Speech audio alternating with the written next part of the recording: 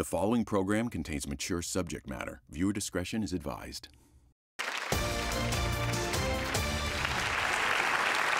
We're back, and joining us in the audience is Amanda, who was a victim of body brokering at a center in South Florida.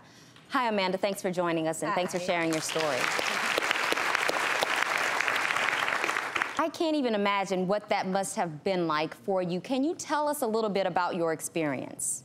Yes, honestly, it's awful. Like, right when you go in there, you don't expect it to be like everyone using, everyone's getting high. You know, you're finding needles everywhere.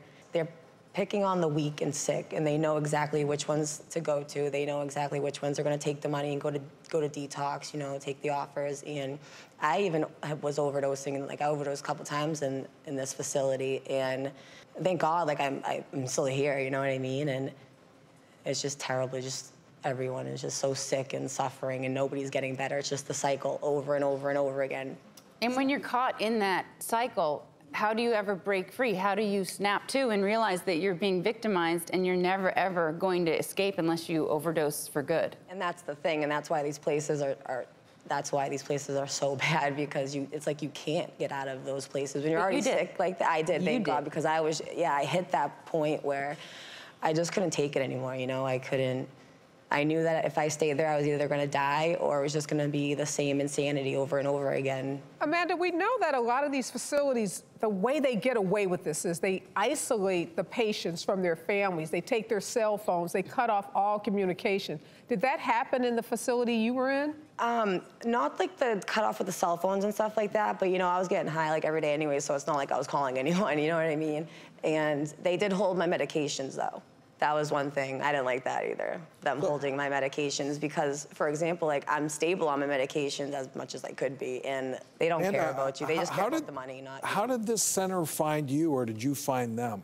I actually got referred to it by a friend who, she was actually doing good at the time, and I don't think her reason for me going there was to hurt me, you know what I mean? But when I got there, it was just, she referred it to me and drove me there. She actually got paid for driving me there, so she got money, yeah. Wow.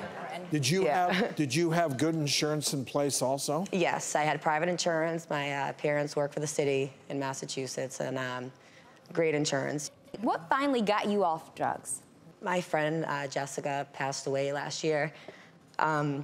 She passed away July 16th, 2016.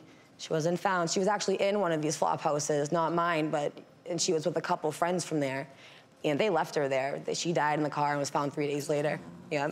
The next day was when I made the decision to, like, I can't have my parents go through that, because she was just, like, such a beautiful person, you know. Story. So disgusting. I think why they're so frustrating is because you want medical insurance to cover treatment for people who have addiction. Yeah. We shouldn't be locking people up and criminalizing drug addiction. We should be treating drug addiction and giving people rehab and access to medical care. But places that take advantage of it make it really difficult for us to continue as a country to fight for and to be advocates for this kind of treatment. Amanda, are you sober now? I am actually. I've been sober since July 20th, 2016. Yay.